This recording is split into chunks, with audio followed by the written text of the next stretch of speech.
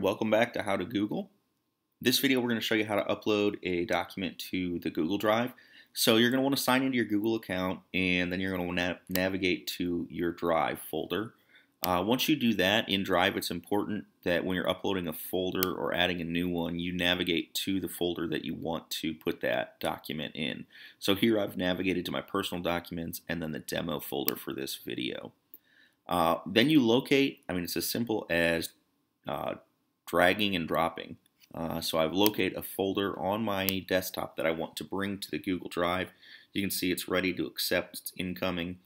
And once I do that, it's going to go ahead and just automatically upload those documents to the Google Drive for me. Okay, and it really is that simple. So now the folder has been uploaded. So in my demo folder, I've now got a shared Google Drive folder, which I just uploaded, and it has the photos that I wanted to upload. So now they're all available online in my Google Drive whenever I want them.